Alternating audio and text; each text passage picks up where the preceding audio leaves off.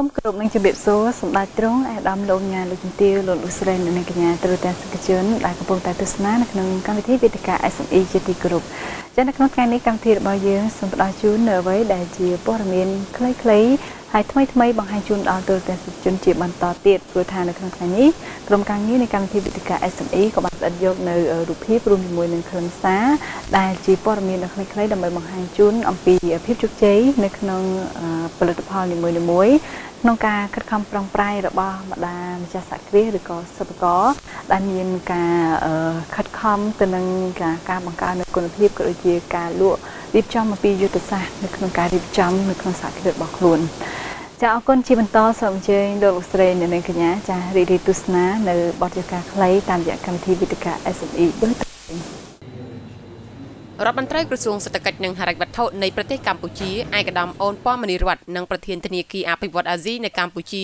លោកអេរិកស៊ីកវិកកាលពីព្រឹកមិញនេះបានចុះហត្ថលេខាទ្វេភាគីនៅក្រសួងសេដ្ឋកិច្ចនិងហិរញ្ញវត្ថុលើកិច្ចព្រមព្រៀងជំនួយឥតសំណងនិងកម្ចីសរុបចំនួន$99 លានអាមេរិកសម្រាប់ចំណាយលើគម្រោងចំនួន3នៅកម្ពុជា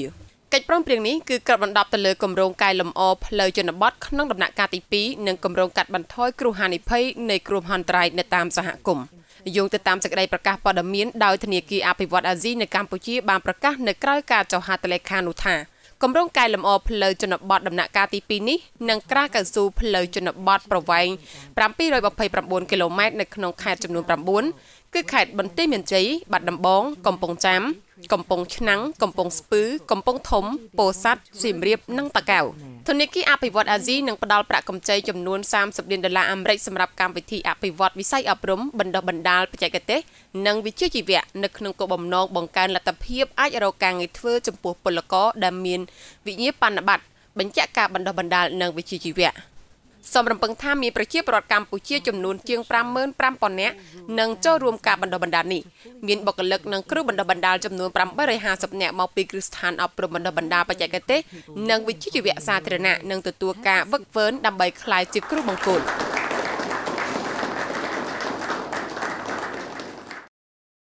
សម្ព័ន្ធសមាគមសហគ្រាសធុនតូចនិងមធ្យមនៅកម្ពុជា Federation of Association for Small and Medium Enterprise of Cambodia ដែលហៅកាត់ថា FASMIC បានរៀបចំសន្និបាតបូកសរុបការងារក្នុងអាណត្តិទី2ឆ្នាំ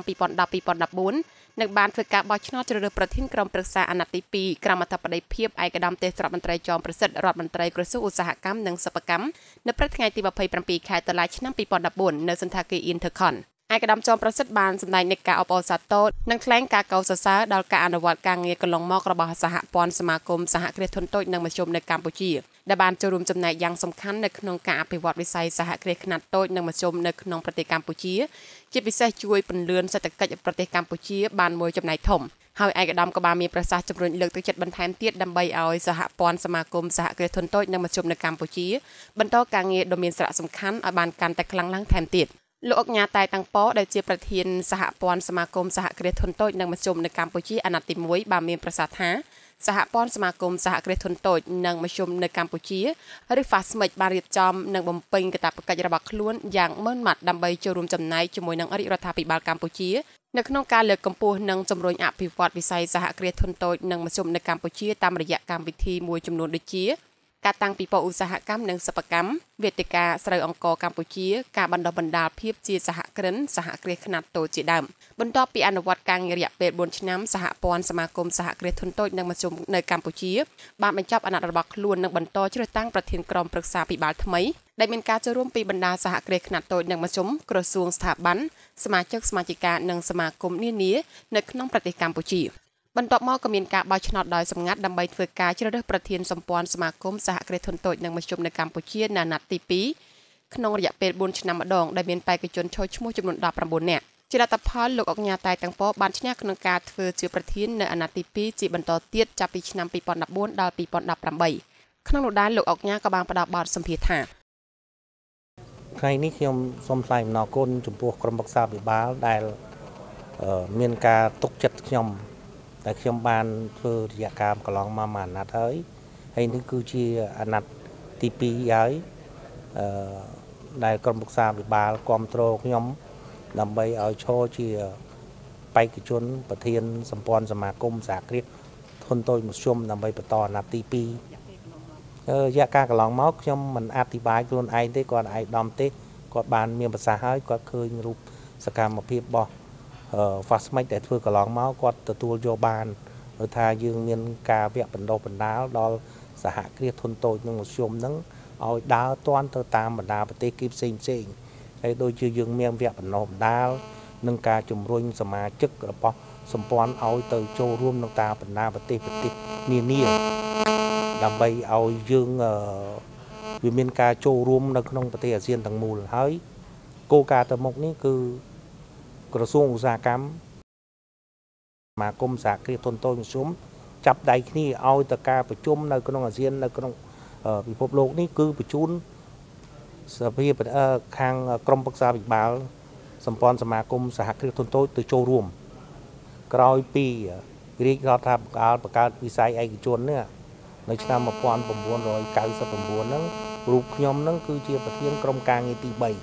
คือดำใบปอมเปียในปัญหาหลุมบ้าบ่อวิสัยไอ้จนต่ออ้อนั่งเอาโยสมเลงแต่มวย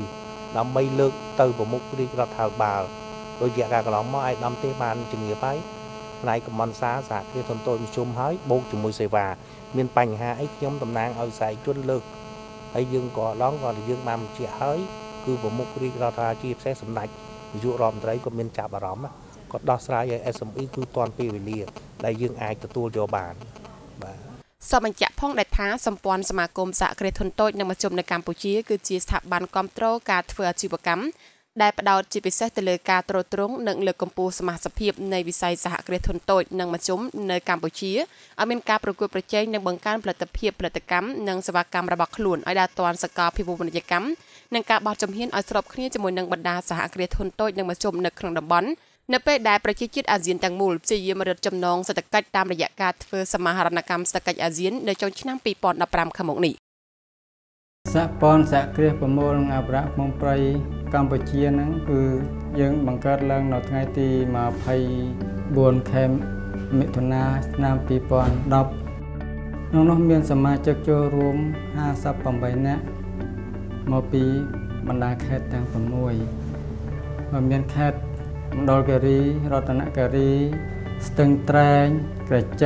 ปราเฮียนแคทกะกงพวกการเรียบจอมสถาบันระบบเขาบันไดเนี่ยประโมกมุมเปรย์นั้นจึงขึ้นถ้ากอดในเมียนกำลังปัญหาการงี้นี่กอดไอประตอแต่มุกเทียบบ้านให้กำลังคล้ายตัวเชี่ยสหกรณ์มวยบ้านลูตราแต่แต่ออกนี้นั้นมีที่มวยการตังจัดกู้ดับใบเรียบจอมประโมกดมนี่ถ้าดับใบบังเกาตัวเชี่ยสถาบันมวยได้มีแหลกขนาดเป็นกิจกรรมเปิดประกอบปีพวกเราไงกอดกำปงดาตัวในตีเปรียบบานโดยเจียครอนกรมสหกรณ์มวยเด็ดปัญหาเอาไว้ได้สำคัญเช่นนั้นตัวเทียคือกอดเต้าแต่ชี้ยิ้มเลือกกับพวกล้วนไอตามยะทางเลือกบังเกาเจรจนาสัมพันธ์มวยจะบาล้อตัวเจียสหกรณ์มวยเปิดประกอบให้จบมันจีตรำเต้าน้องเนียมรัฐบาลชื่อกระโดดน้องเนียมครูจำตัวยมก็จ้างเอาสหปอนสหกรณ์ปมนักอภิรักษ์ขมุมปรายกัมพูชีอย่างนี้มาช่วยจังน้าเอากอดมายืมเงินการตัวตูสโคดสอบฉบับเกี่ยวกับเซ็กคือท่าคือกอดเตอร์แต่ทัดในกราวมาพระมวยคือสะกุมไปเชิญในแต่มาดองมาดำไปเอากอดเทนนิสบานในการตัวตูสโคดสอบฉบับได้ยืมเงินฉบับจะได้ไปเชิญยืมเงินอันนุกรัตจะได้ปีกากรุบกรองสะกุมไปเชิญยืมเงินประกาศจะได้ปีโกการในนอนสะกุมไปเชิญอีกหอยได้ยืมกอมโตรตดอลบ่าดำนาการในการเรียบจอมในการอภิวัตสะกุมไปเจียตูเตอร์ตำบลขยมประมูลมุมนั้นน้องมือครมวิมีนจับปีนี้โรโฮตดอลปรามเนี่ยเป็นตัวยุคมุมนั้นเมียนซอมเพลียดูจีกำบัดสบายกาเปียมุกปีดองตึกการแซ่เป็นตัวดอลฟรีตำบลเด้งเมียนมุมนั้นเมียนด่าเล็กตามเดิมมุมนั้นคลาสวิอัดเมียนเล็กเต้ยังกับเดิมเชิญจำนำตัวดอลยังดังหักมุมนั้นเวียตุ้มเฮยยังมือแต่ตามสถานเพียบเวียกับตึกจิตเวียบัดดอยกับเบากับตึกนั้นมุมนั้นจะหักมุมตุ้มรุ่ยบายืงจับเดิมถักมุมนึงตุ้มไม้ยืงจับเดิมถือกุบอมปีสลักเชอร์เปรย์โดยใส่เพลิงเป็นลางโย่ตัวดอกมุมนึงยึกกัดแต่80%ตกมา20%ดำใบออยเวียจิงจำคูนต่อแต่มุกปีปลัวยืงตกเรียสาคนเพียบเวียจังยืงโย่อายบานเธอปีเธอใบดอง រួចមកអ្នកលើទម្លាក់មកឲ្យអ្នកក្រោមរើសមានមេឃុំងាប់ហើយនឹងមានសម្រាមឬក៏កតិចកទីឈើហ្នឹងយើងសម្អាតវាចេញបានយើងចាក់ពីធុងទី1មកដល់ដាក់ធុងទី2បានយកទៅលក់ឲ្យគណៈកម្មការ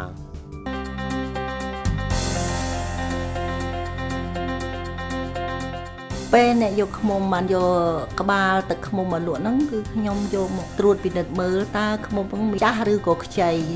ដោយពិនិត្យមើលក្បាលទឹកហ្នឹងបើក្បាលទឹកហ្នឹងពណ៌ក្រហមហើយទឹកវាឡើងប៉ោងហ្នឹងគឺហ្នឹងជាឃ្មុំដែលពេញចំណាស់ល្អដោយបិទកបោចិត្តពិនិត្យរួចហើយហ្នឹងក៏ពិនិត្យជាតិទឹក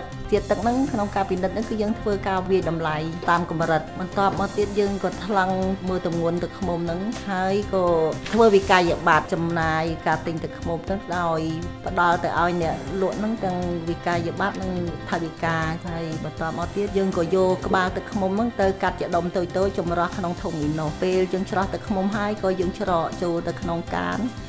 ដោយបិទក្របវិចិត្រហើយយើងយកទៅដាក់នៅក្នុងបន្ទប់យ៉ាងស្អាតដោយមានសុវត្ថិភាពមានខ្យល់អាកាសចេញចូលល្អមានធាតុត្រជាក់ហើយមានពន្លឺគ្រប់គ្រាន់មុននឹងយើងបញ្ជូនទៅកន្លែងសហគ្រាសប្រមូលនិងអភិរក្សឃ្មុំព្រៃគឺយើងបានបិទกระดาษព័ត៌មានចេញពីប្រភពសហគមន៍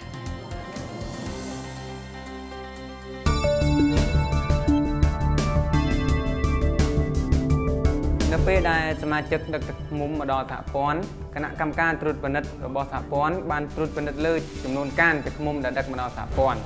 ពិនិត្យលើក្រដាសព័ត៌មានពីសហគមន៍ដើម្បីបញ្ជាក់នៅចំនួនទឹកឃ្មុំពិនិត្យកាននីមួយៗត្រូវមានភ្ជាប់ព័ត៌មានប្រភពជាតិទឹកទម្ងន់ប្រភេទផ្កាឬកណ្ដាំឈើបន្ទាប់ពីមានរួចហើយគណៈកម្មការនឹងរៀបចំថ្លឹងនិងកត់ត្រាចូលបញ្ជីស្តុករបស់សហព័ន្ធបន្ទាប់ពីថ្លឹងគណៈកម្មការបើកគម្របយកទឹកឃ្មុំកាននីមួយៗមកពិនិត្យជាទឹកចុះទិន្នន័យជាក់ស្ដែងបន្ទាប់ពីថ្លឹងនិងពិនិត្យរួចបង់លេខការនីមួយៗតាមលេខរៀងបន្ទាប់ពីយើងពិនិត្យរួចហើយយើងរៀបចំចុះហត្ថលេខាលើបានព័ត៌មានទឹកឃ្មុំដោយមានការព្រមពីសហព័ន្ធនិងសមាជិកដឹកទឹកឃ្មុំទុកមួយច្បាប់នៅសហព័ន្ធនិងមួយច្បាប់ទៀតទៅសហគមន៍វិញដើម្បីងាយស្រួលក្នុងការទូទាត់សាច់ប្រាក់បោះត្រាសហព័ន្ធលើស្លាកកានដើម្បីបញ្ជាក់ថាទឹកឃ្មុំបានពិនិត្យរួចរាល់ហើយ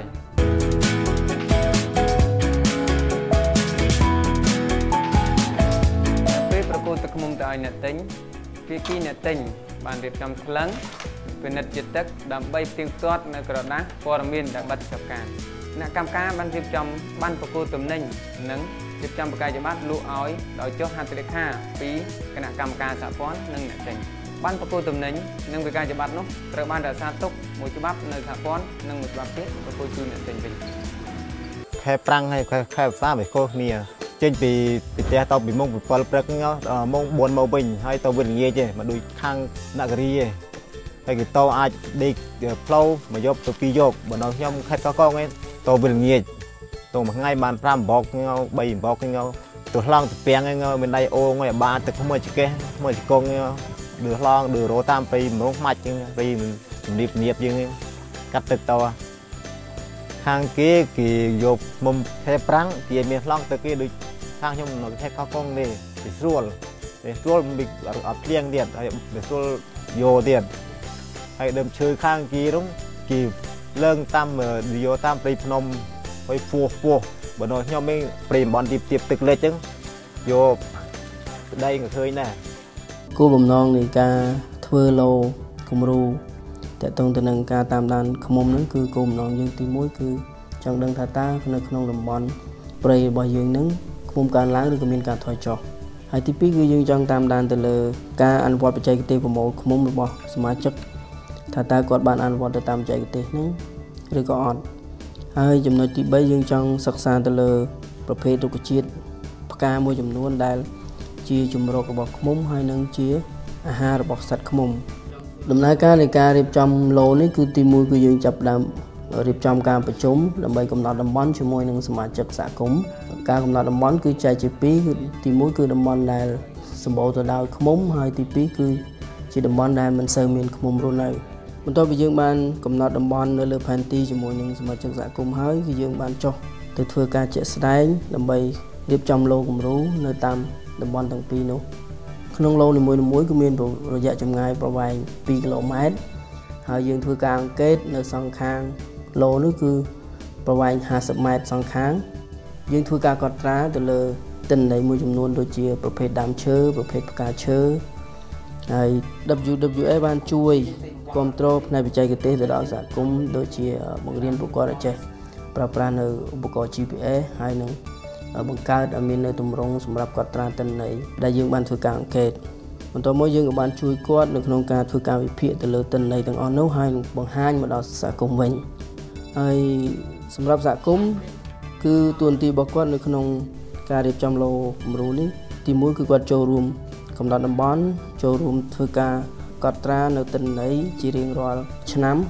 ហើយនឹងការផ្សព្វផ្សាយទៅដល់សមាជិកសហគមន៍ទៅលើទិន្នន័យដែលយើងបានវិភាគរួចរាល់ព័ន្ធសហគ្រាសប្រមូលនិងអភិរក្សក្នុងព្រៃកម្ពុជាមានយុទ្ធសាស្ត្រទីផ្សារ2ចាទី1គឺទីផ្សារថ្នាក់ជាតិទី2គឺទីផ្សារថ្នាក់ខេត្តឬតំបន់ចាទីផ្សារថ្នាក់ជាតិសហព័ន្ធយើងមានដៃគូសំខាន់ចំនួន2ទី1គឺសហគ្រាសសេដាក់ទី2គឺព្រៃធម្មជាតិយើងធ្វើការវិខ្ចប់ហើយប្រើស្លាកសញ្ញាឃ្មុំព្រៃដោយបានដាក់លក់នៅទីផ្សារទំនើបដូចជានៅភ្នំពេញសេដាក់និងកម្មវិធីតាំងពិព័រណ៍ផ្សេងចំពោះទីផ្សារថ្នាក់ខេត្តសហព័ន្ធយើងបានជំរុញឲ្យខេត្តនីមួយៗធ្វើការវិខ្ចប់ដោយប្រើស្លាកសញ្ញាផ្ទាល់ខ្លួននិងដាក់លក់ក្នុងតំបន់ឬខេត្តរបស់ខ្លួនទាក់ទិននឹងផលិតផលឃ្មុំព្រៃគឺខ្ញុំគិតថាបច្ចុប្បន្ននេះម៉ាកនេះត្រូវបានទទួលស្គាល់ខ្លះៗហើយពីប្រជាជនខ្មែរហើយនិងពីទីផ្សារអន្តរជាតិដោយមូលហេតុថាការបង្កើតនៅនឹងរៀបចំនៅម៉ាកនេះវាជិតប្រហែលចង់ចូល2ឆ្នាំហើយម៉ាកនេះមានន័យថាឆ្លុះបញ្ចាំងអំពីធម្មជាតិផងអំពីផលិតផលផងហើយអ្វីដែលសំខាន់នោះគឺគុណភាពរបស់ឃ្មុំព្រៃតាមរយៈការចូលរួមតាំងពិព័រណ៍បង្ហាញតាំងពិព័រណ៍ហើយនឹងតាមដែលដាក់លក់នៅតាមផ្សារមួយចំនួនដែលគេយកទៅប្រើប្រាស់ទៅវាមានគុណភាពអញ្ចឹងខ្ញុំចំពោះប្រជាជនដែលរស់នៅក្នុងទីក្រុងភ្នំពេញខ្ញុំគិតថាមួយចំនួនគឺគាត់ទទួលស្គាល់នៅគុណភាពគាត់ចាប់ដៃគូជាមួយនឹងខាង CBHE ដោយយើងមើលឃើញថា CBHE ជាសហព័ន្ធឬក៏ជាសហគ្រាសគេហៅថាសមាគមអាជីវកម្មមួយដែលគ្រប់គ្រងឡើងដោយសហគមន៍ហើយពួកគាត់មានគោលបំណងក្នុងការការពារព្រៃឈើនិងធនធានធម្មជាតិនៅក្នុងប្រទេសកម្ពុជាថែមទាំងលើកកម្ពស់ជីវភាពរស់នៅរបស់ប្រជាជននៅតាមជនបទអញ្ចឹងតាមរយៈផែនការទីផ្សារសំខាន់របស់គាត់ NatureWild នឹងធ្វើការសម្របសម្រួលនិងផ្ដល់ជាបច្ចេកទេសមួយចំនួនដូចជាពាក់ព័ន្ធនឹងផ្នែកទីផ្សារយើងនឹងធ្វើការសិក្សាស្រាវជ្រាវពាក់ព័ន្ធនឹងទីផ្សារថ្នាក់ជាតិនៅក្នុងប្រទេសកម្ពុជាទៅលើឃ្មុំព្រៃនិងធ្វើយ៉ាងណានឹងស្វែងរកនៅផលិតផលថ្មីរបស់ដែលយើងផលិតចេញពីទឹកឃ្មុំហើយនិងកមួនឃ្មុំប្រាក់ចំណេញពីការលក់ទឹកឃ្មុំរបស់សហព័ន្ធបានបែងចែកដល់សហគមន៍នីមួយៗហើយសហគមន៍នោះបានបែងចែកទៅតាមគោលការណ៍និងលក្ខន្តិកៈរៀងៗខ្លួនដោយជាទូទៅបែងចែកទៅឲ្យសហគមន៍ព្រៃឈើគណៈកម្មការនិងសមាជិកដែលគាត់ចូលរួមនិងប្រាក់តម្កល់ទុនទស្សនៈរបស់ខ្ញុំគឺថាទឹកឃ្មុំព្រៃនេះបានផ្ដល់នូវសារមួយដ៏សំខាន់ទៅដល់ការគ្រប់គ្រងធនធានព្រៃឈើក៏ដូចជាធានានៅគុណភាពផលិតផលប្រកបដោយនិរន្តរភាពជាពិសេសសម្រាប់ការអភិវឌ្ឍសហគមន៍ព្រៃឈើនៅកម្ពុជារបស់យើងនេះឯងអញ្ចឹងទៅថ្ងៃអនាគតគឺថាតាមរយៈដែលផលិតផលព្រៃសហគមន៍នេះគឺគាត់អាចជំរុញឲ្យកាន់តែចូលរួមបន្ថែមទៀតពីសហគមន៍មូលដ្ឋានដើម្បីជួយថែរក្សាការពារអភិរក្សព្រៃឈើរបស់គាត់ក្នុងការដកហូតយកនៅផលិតផលសម្រាប់ការបង្កើនជីវភាពរបស់គាត់ដូចជាទឹកឃ្មុំព្រៃយ៉ាងនេះយើងមើលឃើញថាបន្ទាប់ពីគាត់បង្កើតជាសហព័ន្ធបណ្ដាញថ្នាក់ជាតិនេះឡើងគាត់ក៏បានលក់នៅផលិតផលឃ្មុំព្រៃចេញទៅនៅក្នុងថ្នាក់ជាតិហ្នឹងនៅក្នុងឆ្នាំ2010បានរហូតដល់ជាង$27000នៅក្នុងឆ្នាំ2011នេះដែរគាត់មានផែនការ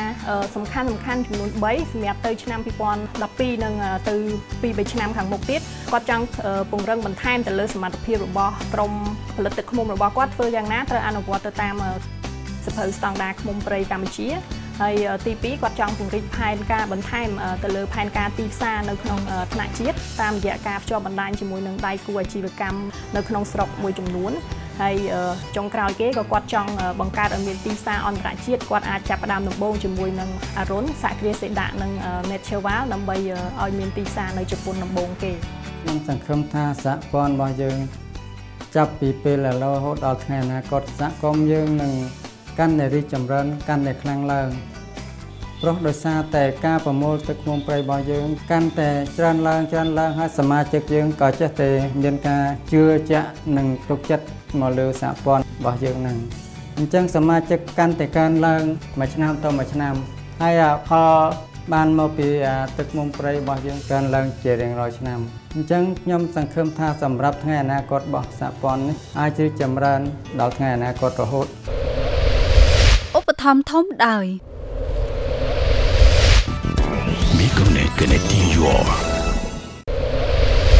រួមសហការឧបត្ថម្ភដោយញ៉ាំនំសុខភាពដើម្បីសុខភាព